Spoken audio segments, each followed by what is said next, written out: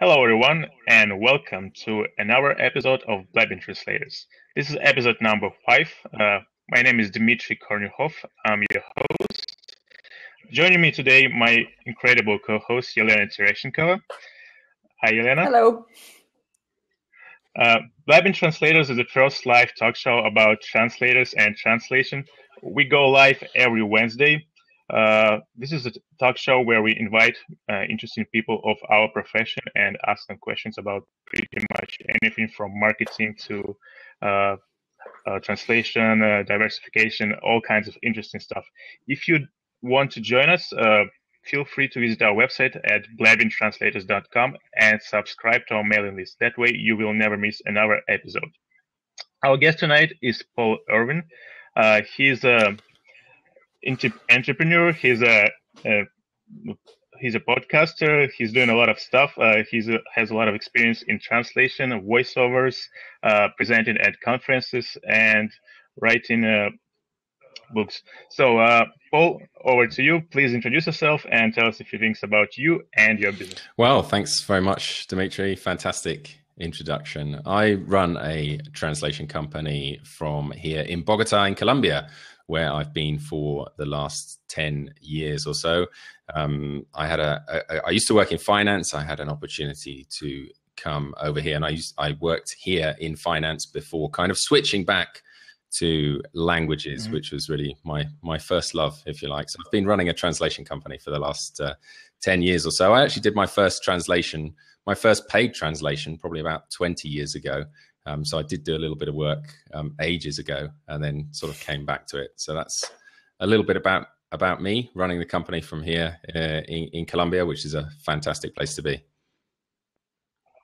How did you end up living in Colombia? Well, as I said, it was just an opportunity that came out of the blue, really. I was working in the city of London. I was working as a fund manager, and I had a job that was, I would say, sort of became less and less exciting over time. And so when this opportunity came up to travel to Colombia, I thought, wow, this is an opportunity that I'm going to have to take. And I went for it, and I came here and I worked in the financial business for a little while. But then I decided that really I wanted to set up my own company and work in languages. So that's what I did. Hello? Hello? Yeah. Did you catch that? So, okay, so there's something wrong with Dmitry.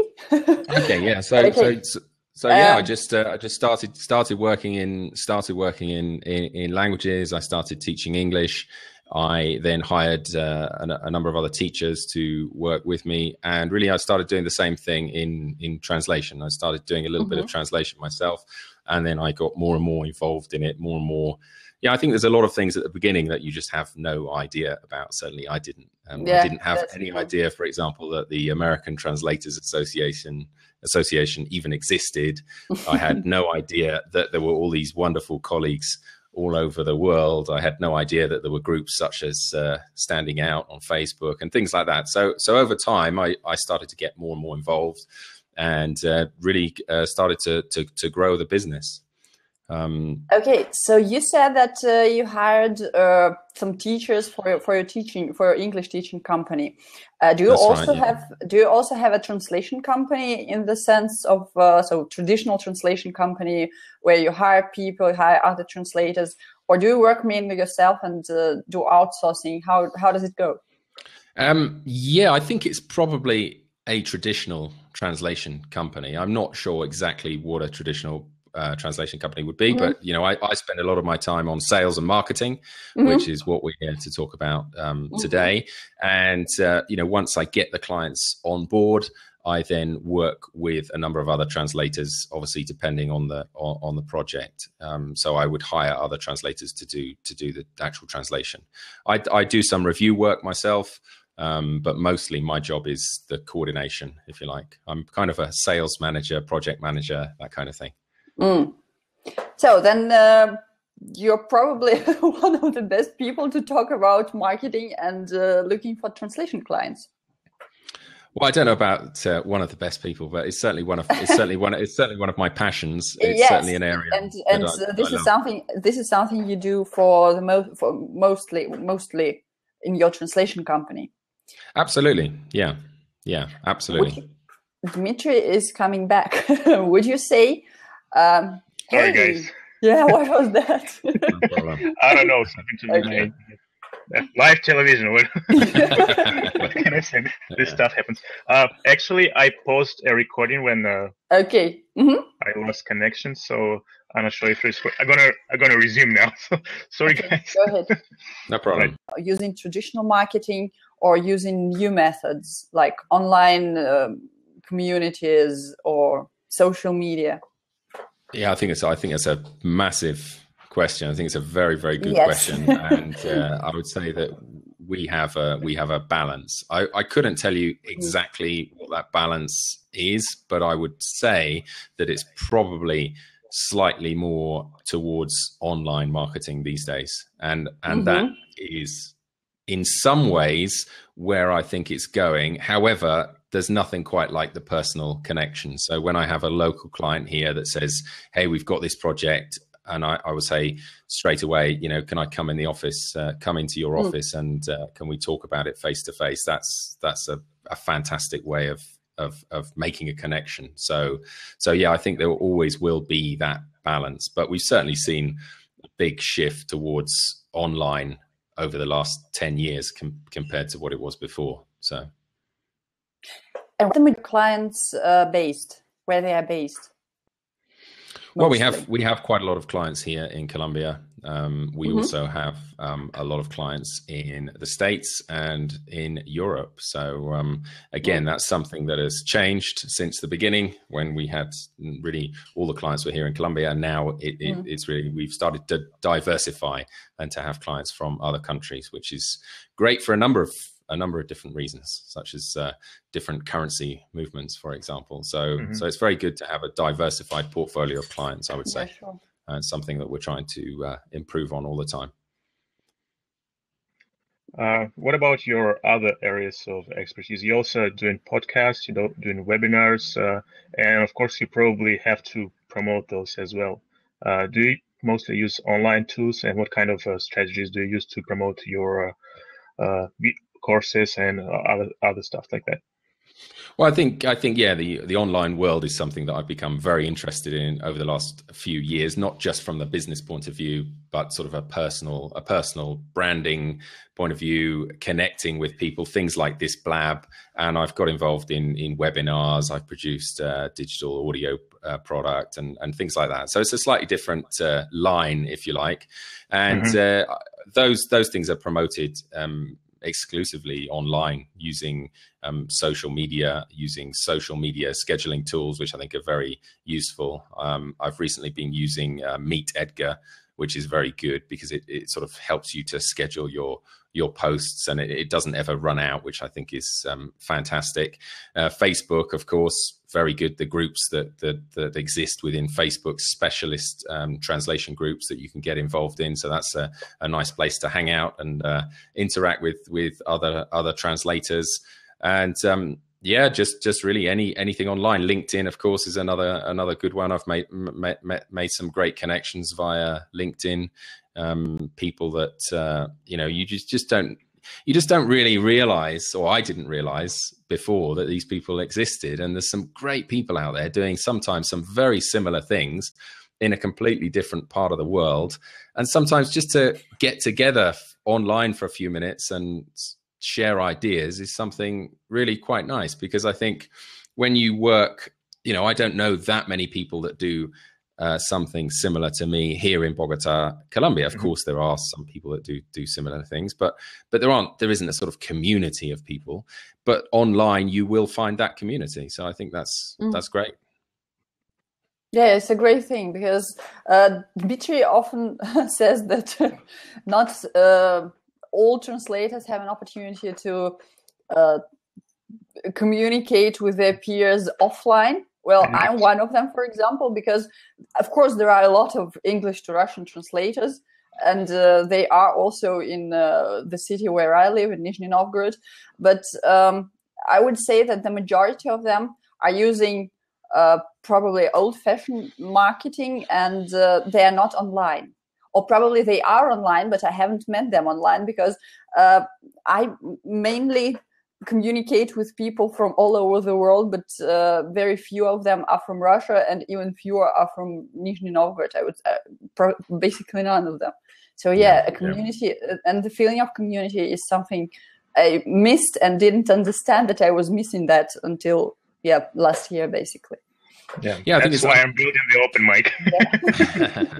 Well, I think it's fantastic, but I think also it should be taken with a certain measure, if you like, and that is that whilst it, I love talking to you guys, I love sharing spaces like this, and please, if everyone's got sort of any questions, then please get on the chat box, because I think that's the whole idea of having this interactive space with other translators and interpreters. But there is something that we should remember from a marketing perspective, and that is who are our clients. So where do they hang out, and not just focus on translation groups, because someone who, if you just now I'm not saying that you can't get business from translation groups, because absolutely you can. And I know that people recommend colleagues and so on. So it's always very good to have colleagues with whom you can work. But I think the majority of business does come from elsewhere. At least in my case, comes from businesses, comes from multinational companies and so on. And therefore, I think it's worth remembering that we should be spending at least some of our time targeting those particular specific markets. And how can we target them exactly? How do you target your ideal customers? Okay, well, that's a very, very good point. Another broad question. Well, I think the first thing you said is how do you target your ideal customer? And I think that's exactly it. That's exactly it. The first step is to identify your ideal customer.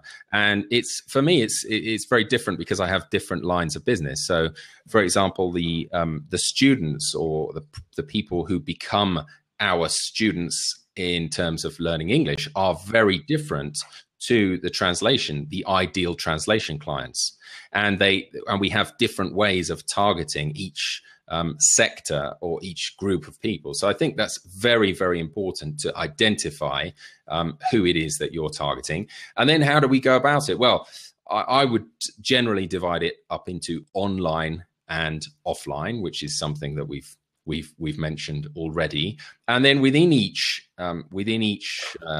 side, online and offline, subdivide it into different strategies, and then start giving them a go. So let's say we start off with 3 online strategies and 3 offline strategies. Then we're going to divide our time and try all 6 of those strategies. Some of them are going to work better than others.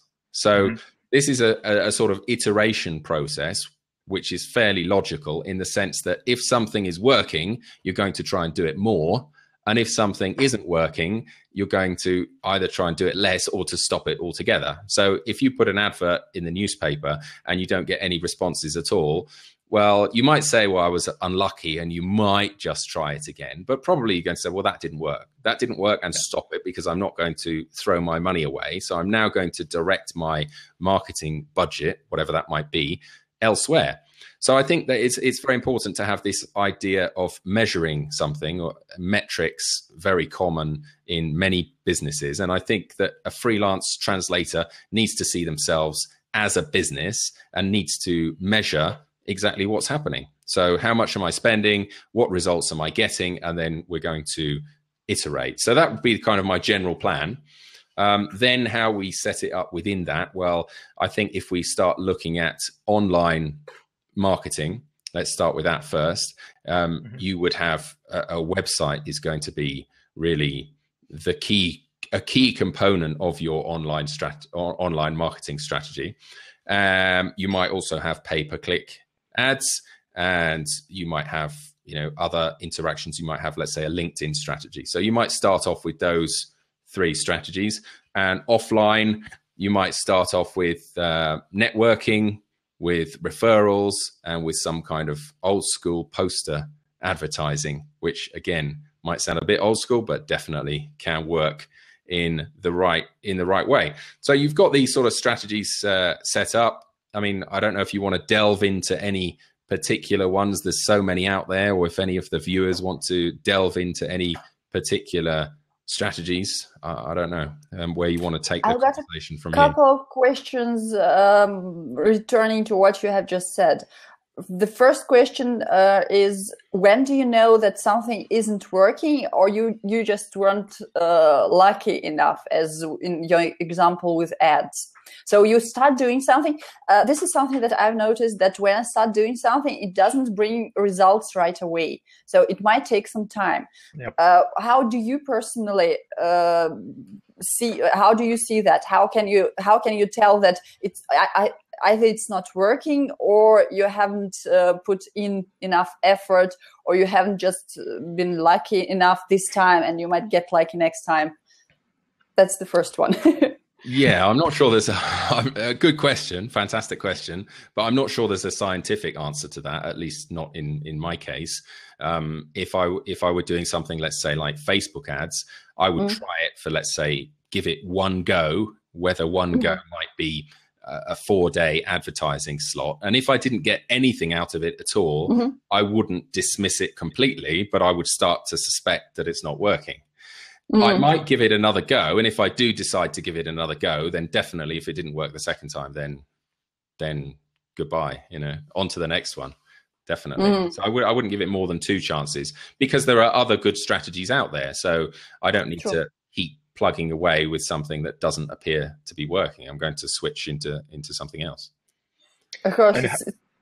Yeah, go ahead. And how do you identify strategies? How do you develop them? Is it something you learn taking courses, or is it something you learn reading blogs?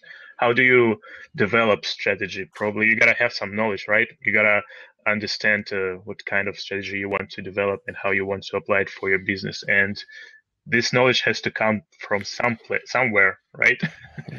So you're probably using your experience from working on a firm, or maybe something else.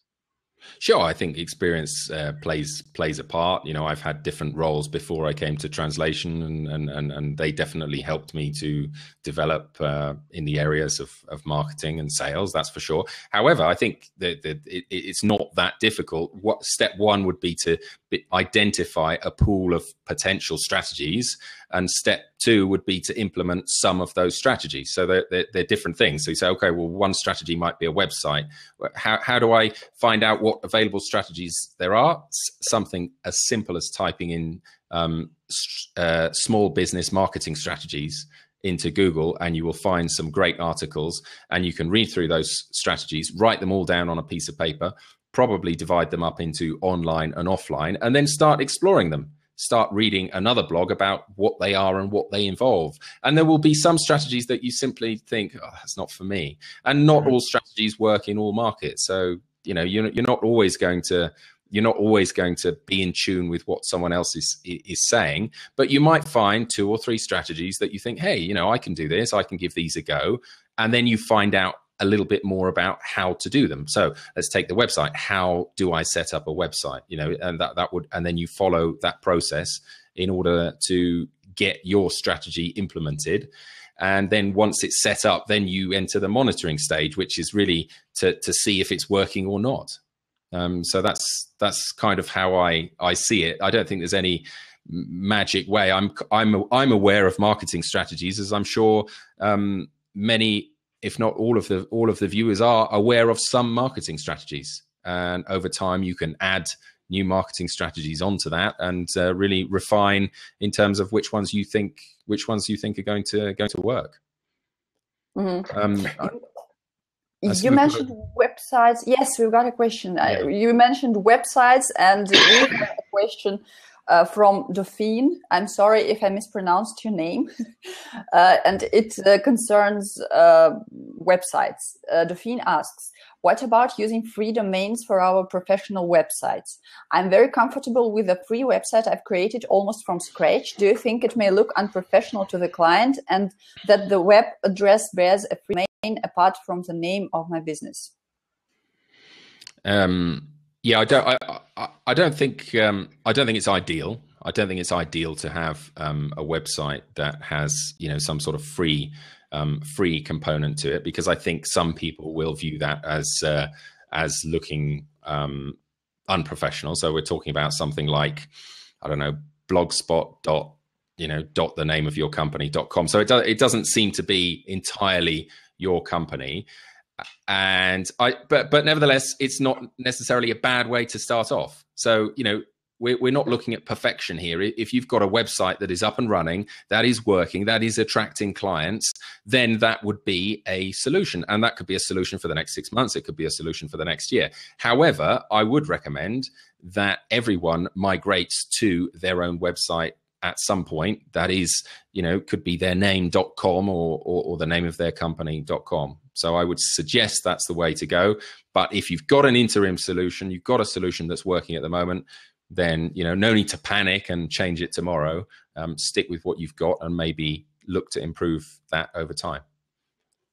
Yeah, and I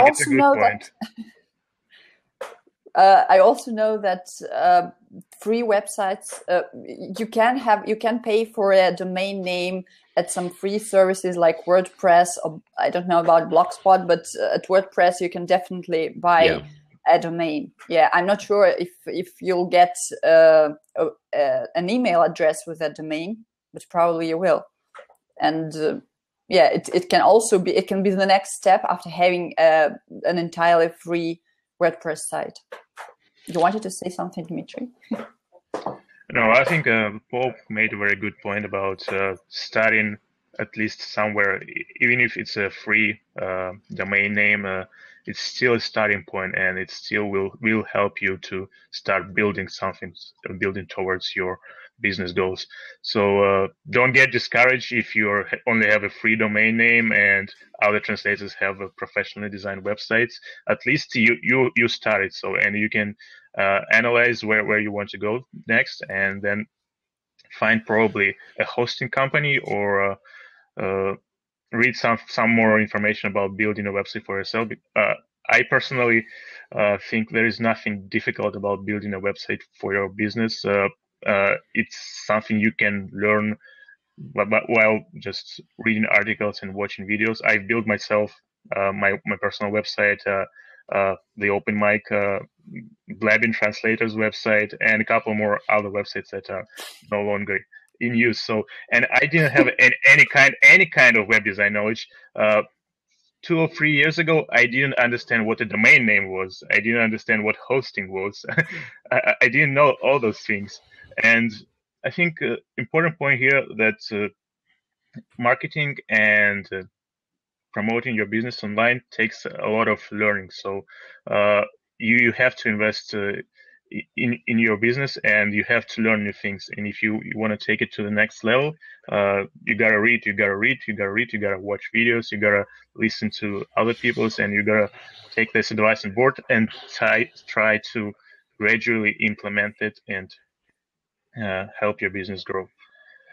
Absolutely. I mean, you can certainly learn how to do all of this stuff, and you can certainly improve at things over time. I think the most important thing is your website generating new leads? Is it generating new business in whatever state it is at the moment? And I say in whatever state because I can guarantee that all of my websites at the moment need improving.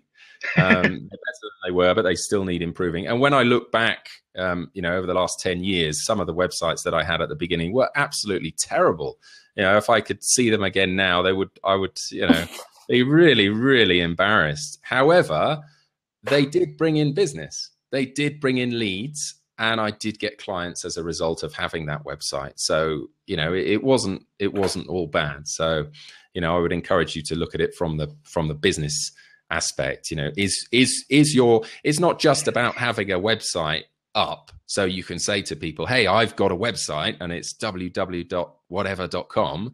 It's about, does that website generate business for you? Does it generate leads? Who is seeing your website? Where is it being distributed? Where is it being shared? And are people interacting with you as a result of you having that website up and running? And what are some strategies to attract those leads and those people who could share your site to your website? I know there are lots of strategies, but could you name top 3 that you use? Great question. Great question. Well, let's start with what people are going to do when they actually get to your website, which I know is not quite your question, but I think that's very important as well. So when people look at your website, and if what do they see on the screen? Let's say without scrolling down, so what is referred to as above the fold, what do they actually see on your website? And what I would encourage people to have there is a call to action. In other words, a button or something that draws people in, that makes them want to do something. A typical example would be a contact us button or a free quote button. What do you want people to do when they get to your website? Because I would suggest what you don't want them to do is simply to have a look around as if they were having a cup of coffee and then leave. You want them to have a look around, feel relaxed, have a cup of coffee, and then ask you something, and then show interest in carrying out some kind of business deal with you, which in most cases is going to be, hey, can you translate my documents for me? That would be, and if you want them to do that, make it easy for them. People won't bother looking for your phone number if it's just in one tiny thing at the bottom of the site. There needs to be a button that says, hey, contact me now, and we need to make it easy for people. So I think that's one key point. Focus on what to do when people get to the site. In terms of how to get people to the site, well, many strategies. Let's start with search engine optimization. So you need to write content that is interesting, and you need to write great content that people are going to be attracted to. So the Google algorithm, the search engines, they're all looking for great content. So write great content. Don't just put up a really simple static website. I always favor the kind of website that has a static part. So let's say home, about us, services, all that kind of thing. And then at the bottom, it has a blog.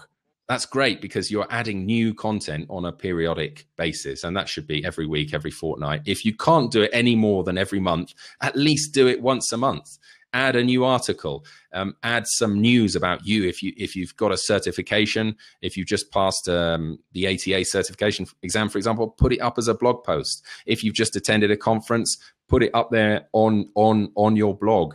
Write content that is attractive to your clients. So I think content marketing is very important. And when you've written a great blog post, as many of you are great writers, a lot of translators are fantastic writers, of course. So you write a great blog post, don't just leave it on your website. Try and draw people into it. Well, how do you do that? One way, for example, is posting it on Twitter or on Facebook or on any other social media, LinkedIn. So you're putting a link to your blog post. And if it's interesting, if it's got a great title, great titles, of course, are really, really important in terms of content, then it's going to draw people in. They're going to click on that link. And where are they going to end up? They're going to end up on your website. So that's one way of drawing people in, to continually release new content. You can also look at the actual setup of your page itself, and I recommend that people use WordPress. It's something that's very easy to use. You can add your own content, and there's also a number of plugins that you can use, such as the Yoast SEO plugin, and it makes it incredibly easy. You don't need to be a programmer. You don't need to be a computer expert by any means. You simply add the tags and the titles and the keywords that you want to use, which might be, for example, best translator, best French translator, or best French translator in London. What is your key? What is your unfair advantage? That's a term that I really like. What is your unfair advantage? What is it that makes you special compared to all of these other translators around the world? And highlight those differences. Are you the best French to English medical translator based in wherever? Well, if you are, then promote that in your keywords, promote those terms in your content, and share that with people to get the word out. So that's a little bit on SEO. The other one that's worked very well for me is PPC, or pay per click advertising. Now, most people don't like the first word in that PPC. Pay, it means you have to pay. And I can, nobody likes to pay. I don't like to pay. And I can understand that. I can understand that perfectly. But, you know, I had a coaching client not long back, and he said, well, actually, you know, you pay for everything. You pay to go to conferences, you pay to, you know, even to go to a meeting with someone. Every kind of marketing that you do, really, you're going to pay for. So actually, pay per click is not that bad. It's, you know, you're going to be paying for everything. And normally what you're paying is cents. You might be paying 50 cents for a particular click. And how does this work? Well, you sign up for an account for a Google Ads account, let's say, and you type in certain keywords, let's say best French translator in London, best French translator medical, or whatever it is that you are. And when people type in those words, your website is going to come up at the top of the Google search listings. People are going to click on that. You're going to pay for that, but hopefully you're going to get much more money back in terms of the clients that you're going to acquire. So pay-per-click advertising is another one that can work. What's the difference? Well, pay-per-click advertising costs money, but doesn't really take that much time once you've set it up. Something like content marketing effectively is free, but it's going to take you, you know, a considerable amount of time to write the articles and to post the articles. So, you know, what's the best strategy? A lot of the experts out there will say it's best to use a combination. Sometimes the organic results can be even more powerful than the paid results. And, you know, why not, if you're just starting out, why not go for the organic results? In other words, write great content, share great content. And as Dmitry said right at the beginning, you know, who are you writing this content for? Don't just write random content. Really write with a particular person in mind, and write for that one person, and then get that content out there. So that's a... Do you think translators should focus on writing content that is going to be read by translators or by clients? Because a lot of translators in our industry, they write blog posts mostly targeted at fellow translators. That's why we have the open mic, and it's quite successful right now, right? Because people love sharing tips, and people love sharing experiences with their peers. But it's good for promoting user engagement, and in terms of building an audience within your peer group that can particularly refer clients to you if they know you from your reading, which happened to me quite a lot of times. People read my blog, people can connect with me on an emotional level, people love what I'm talking about in my blog posts, and they refer clients to me because they connected with me from my writings. So but do you think it would be more preferable to write content targeted at clients, how you can solve their problems and how you can help them with their business in the specific niche you're working in? Again, well, fantastic question, Dmitry, and one to which I don't think there is a single correct answer. But what I would encourage people to do is to do it in accordance with a strategy. In other words, don't just start writing blog posts at random. Have a strategy. What is your strategy? Who are you going to be writing for? It's all very well to write for peers, for other translators. It builds a sense of community, and most of the time it will get you additional work. If you become a voice of some authority in the industry, people are likely to ask you to help them with projects or to refer work to you. So in that sense, I think it's good.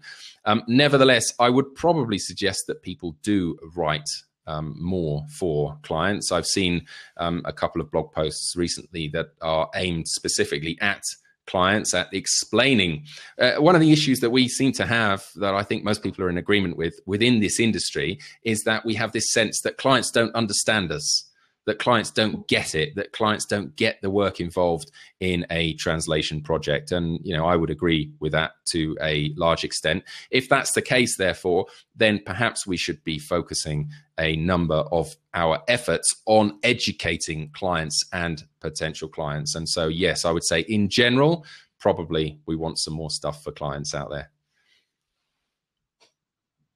Yeah, so I guess preferable solution would be have some sort of a combination of topics.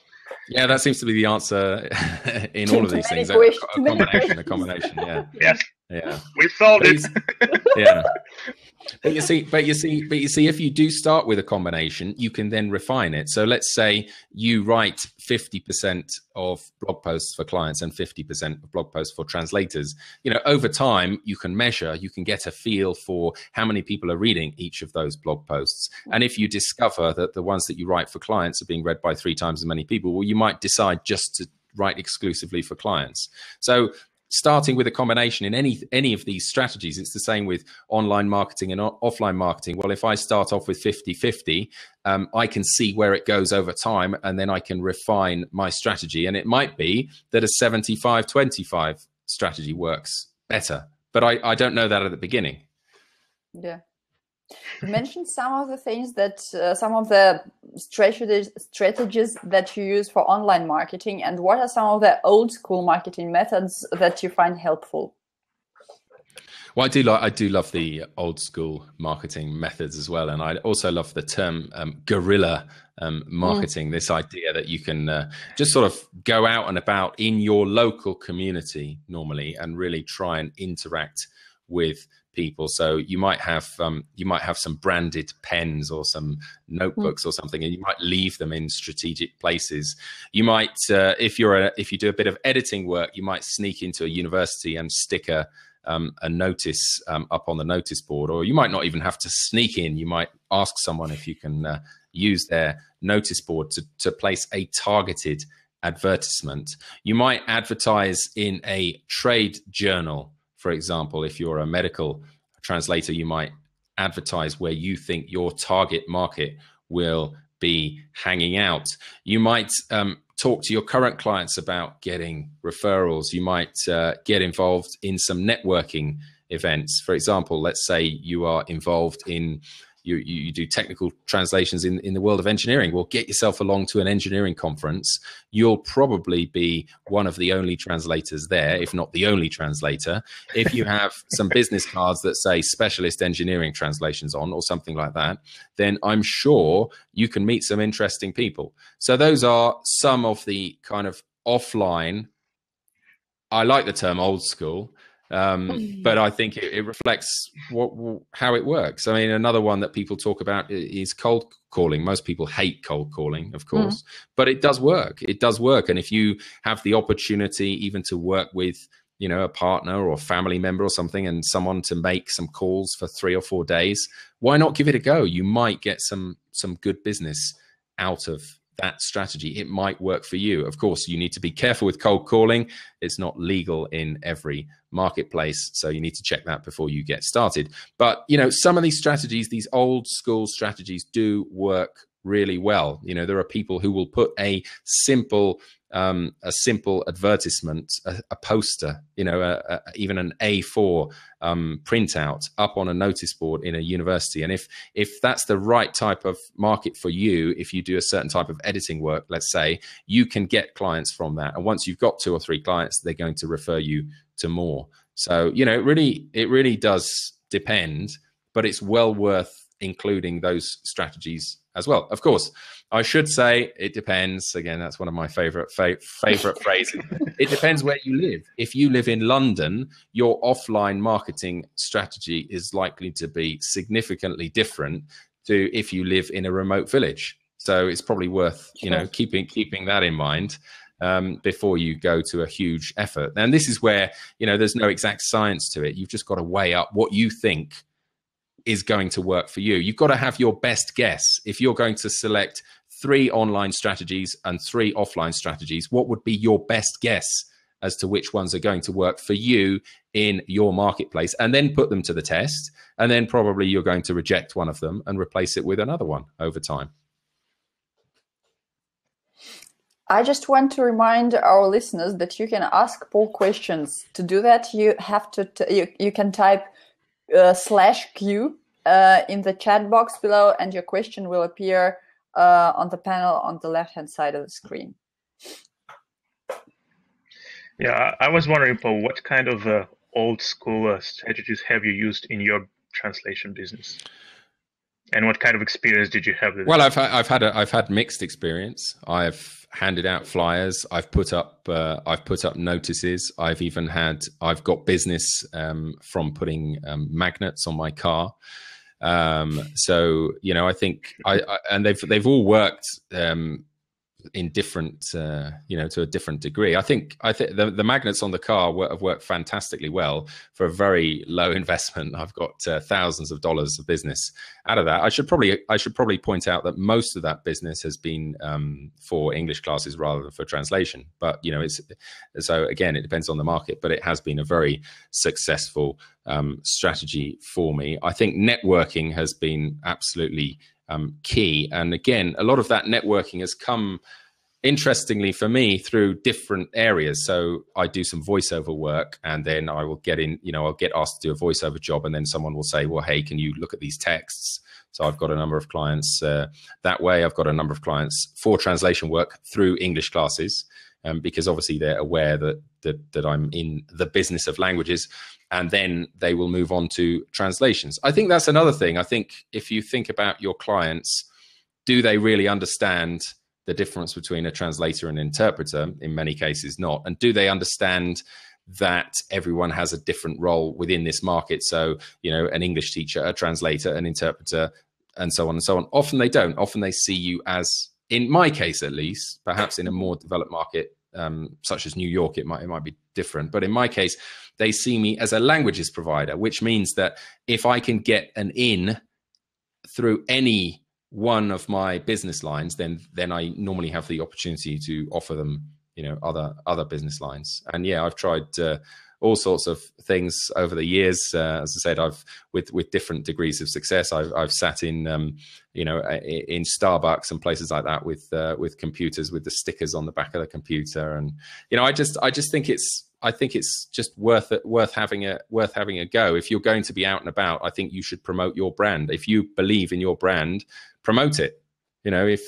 If you believe in yourself, then go for it and market yourself in any way possible, because sometimes you will get something that is just surprising. You might be sitting next to someone on a plane, and you can go in the Facebook groups and you can see read so many of these stories of how people get in touch with clients. I was also part of a business networking group for a while, and I got quite a few clients through that. So, there's many different opportunities. And I think it also, in my view, I like doing different activities. I don't like sitting at home all day.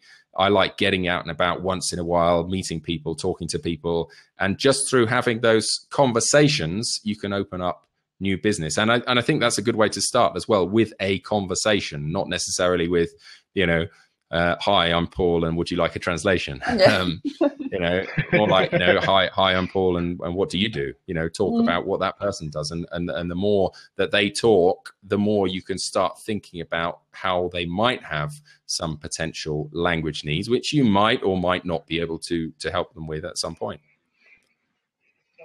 So it's all about establishing a initial connection with the person, whether it's online or offline, and trying to build a relationship first rather than jumping at the opportunity and started selling right away. Absolutely. I mean, the old sales thing is know, like, and trust. Someone will buy from you when they know you, when they like you, and when they trust you. And that doesn't happen instantly. So, if you phone someone up and say, hi, my name's Paul, and would you like to buy a translation? It's not going to work. You need to establish, the modern way of selling is to establish someone's needs first. I have people that phone me up and try and sell me stuff, and they don't even know whether I'm interested in it or not. They have no idea. As soon as I answer the phone, they're trying to sell it to me. You need this. Will you buy this? It's the offer lasts today only. Buy it now. They have no idea what my needs are. If you're talking to a client, the way to get business is to establish what you can help them with. How could I help your business? What's the most difficult part? What are some of the difficulties that you have in your business? How do you reach new markets, for example? Those kinds of questions that are really going to get the kind of answer that you're looking for from the client. And once you hear that answer, you might think, well, hey, I can help you reach a new market because, if you're looking to expand into Latin America, I can help you. Or if you're looking to, open up these new markets in Europe, I can help you, whatever it might be. And then when you're in a position of understanding, you really are giving that person a solution. Remember, selling has this hugely bad image. I'm knocking on the door, the person's opening up on the door. I've got a vacuum cleaner in my hands, and you do want this vacuum cleaner.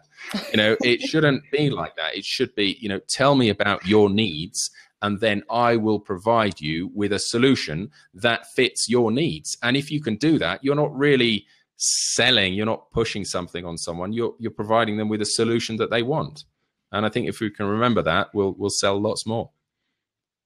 Do you think that building relationships online and offline differs in some ways, or can you basically use the same principles in both contexts? Yeah, good question, Elena. I think I think there's a lot of principles in common for sure.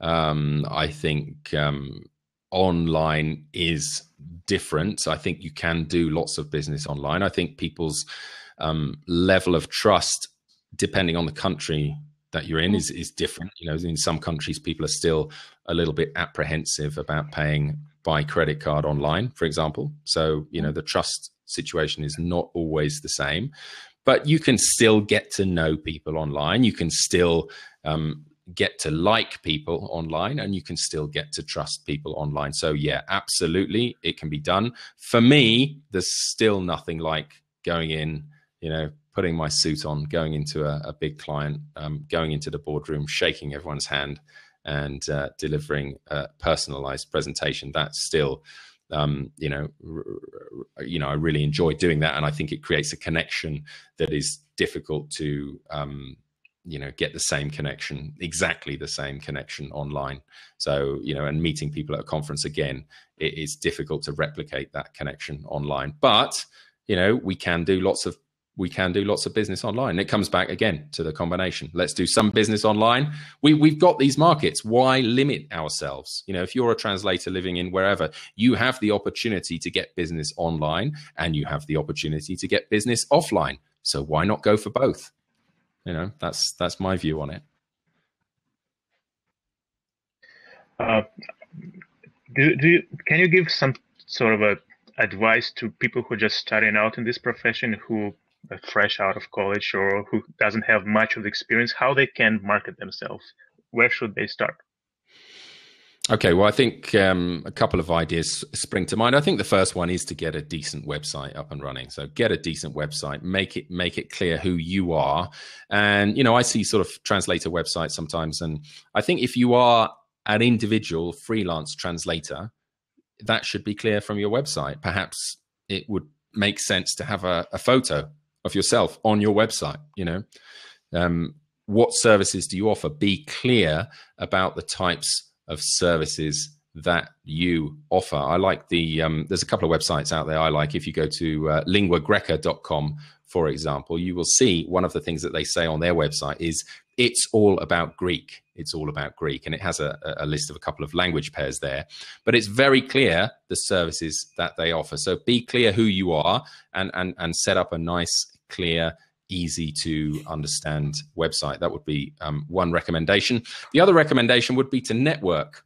I think networking is just hugely important. So network, get yourself onto LinkedIn, get a good profile on LinkedIn, connect with people, start asking people questions, and start talking to agencies about jobs that they might have, start talking to direct clients about how you might be able to help them, and really just build up a network and say to people, hey, I'm here, I'm ready to go, and, get started that way. So I would say also, face-to-face networking if you get a chance, but I would say a website and networking.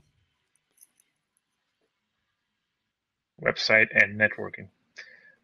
Wonderful tips, wonderful advice for young translators. I think networking is a very important part of our lives, especially when you're just young and when you're just starting out. You gotta meet other people of your profession. You gotta find the peers. You gotta talk to people from your profession and learn from them, and maybe even find a mentor, right?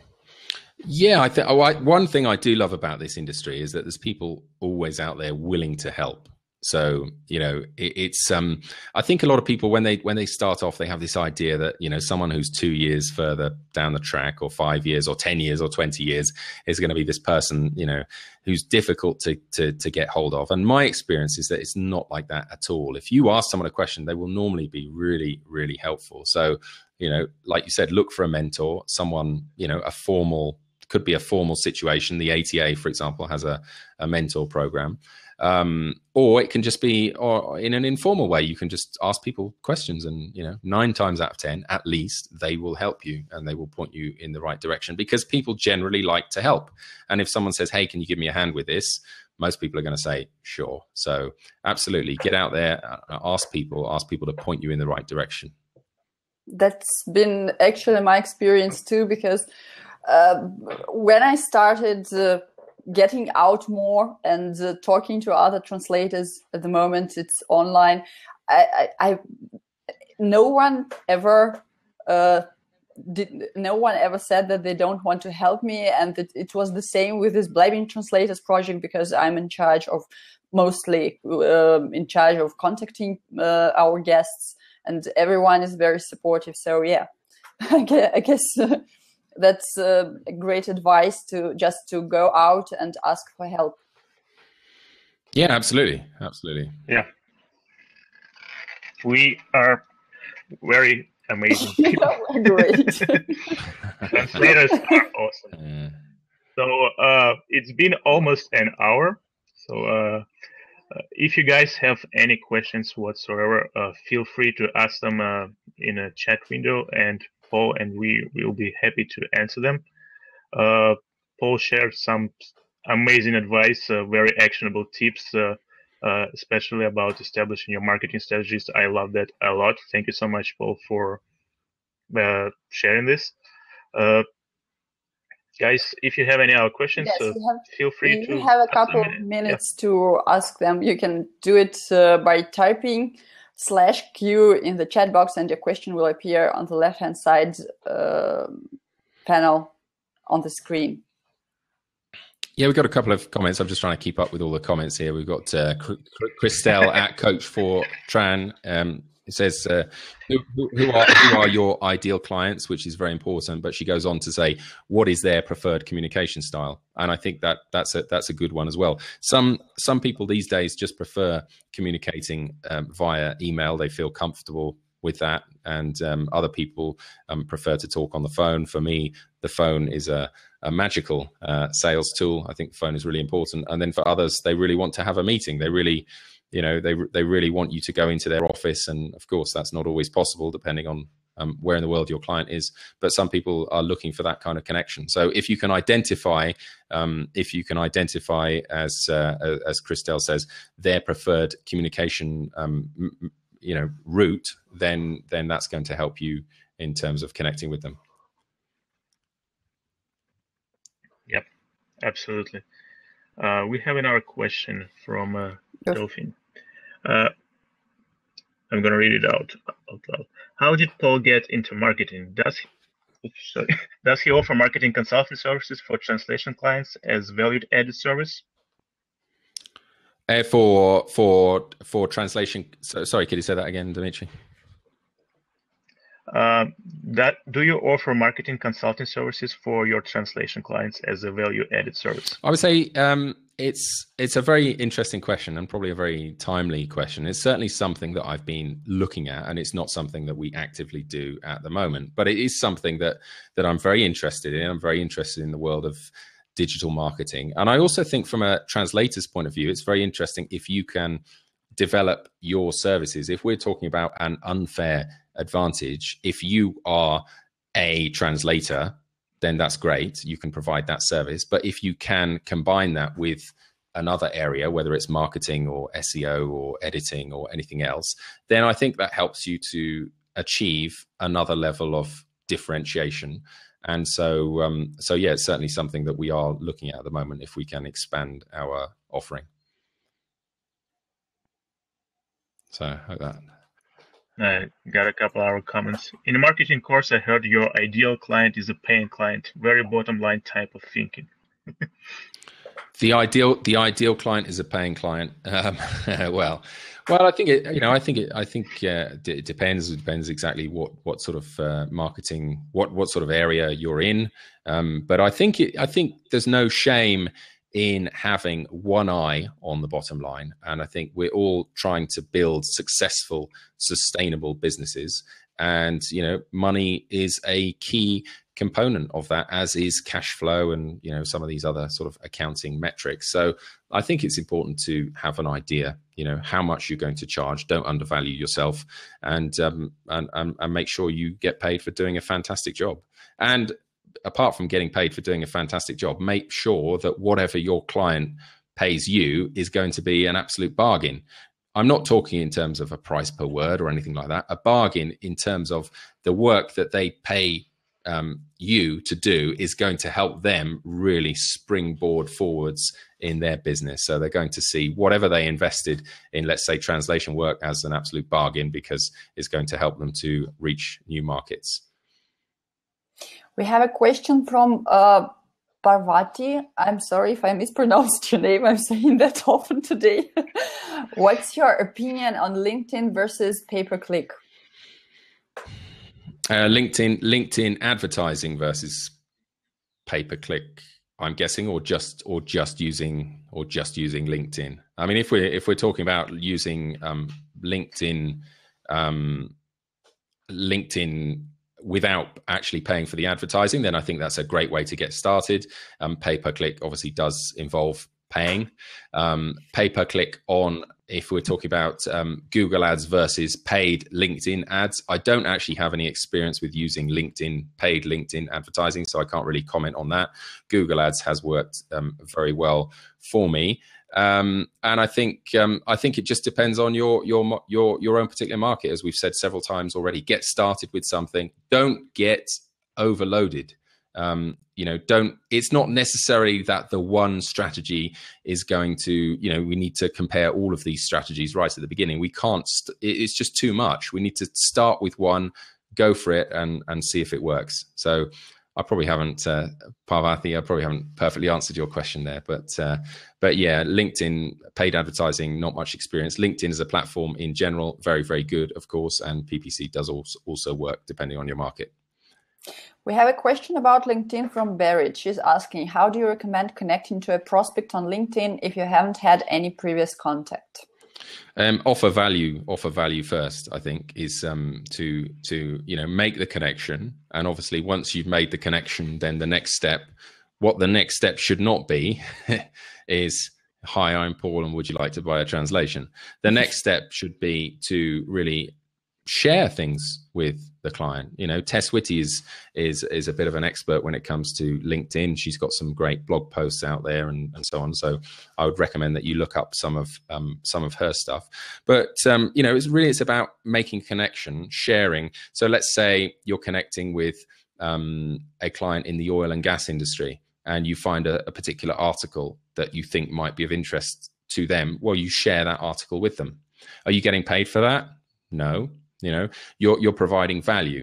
Once you've provided value on a number of occasions, then is probably the moment, and you might then ask them, not directly, would you like to buy something, but you might ask them to explain their needs. Or you might even say, hey, can we just get on the phone for 10 minutes? I've just got a couple of questions that I'd like to ask you, and just ask them in general about their industry and about their particular needs. And you might then get sales from that further down the line. But it is a gentle approach. Everyone hates, even though people do it all the time, nobody likes the situation where someone just connects with you and then the next thing they're saying, hey, buy this.